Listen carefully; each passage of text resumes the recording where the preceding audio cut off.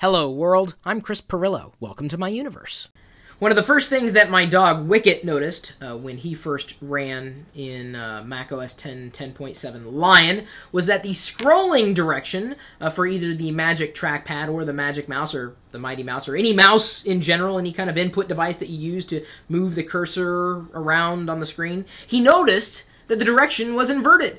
So he would swipe down, he would use his little paw and go swipe down, and the page would go up. He's like, no, I want it to go down because that's what I was used to.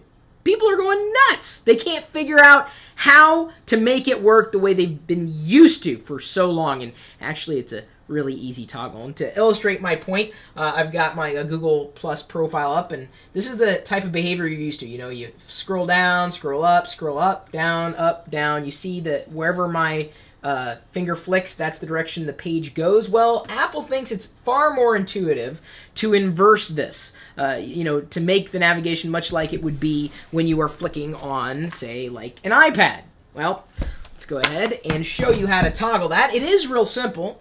Go ahead and open up the system preferences for your mouse, even if you don't have a mouse installed. I just use Spotlight. You can use Alfred. You can launch however you need to get to this preference pane. This is the only option you need to toggle. Scroll direction natural. Just take the check mark out. Everything will go back to normal. And I'm just going to show you.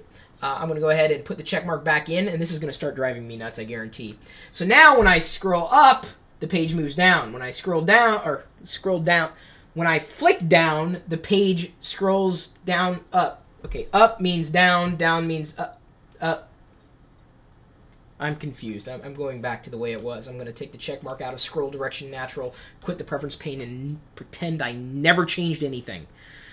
That's how you fix the problem. So, there you go.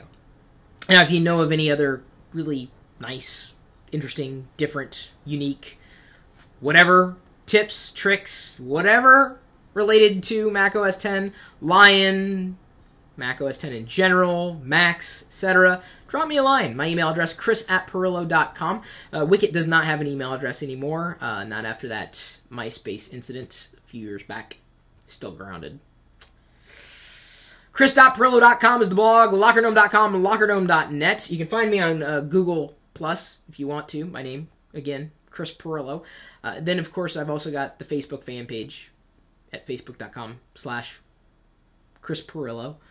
And I've also got a live video feed with a chat room. And we are geeking out 24 hours a day, 7 days a week at live.perillo.com. Do you want to hold your paw up when you do the end of the video now? We'll see you later.